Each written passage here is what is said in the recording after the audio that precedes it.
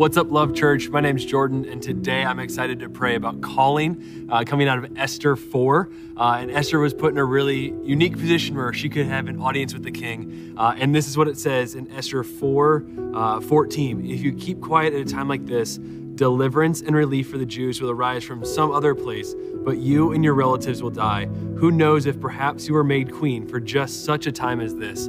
And I just want to pray that over us today. God, we thank you so much that you have a call on all of our lives, and you've put us in a place for such a time as this. So I pray today that we would see new revelation, we'd experience more of what you're leading us into, and that we would lead and we would say yes to whatever it is you're calling us to. Amen. Thank you, Love Church.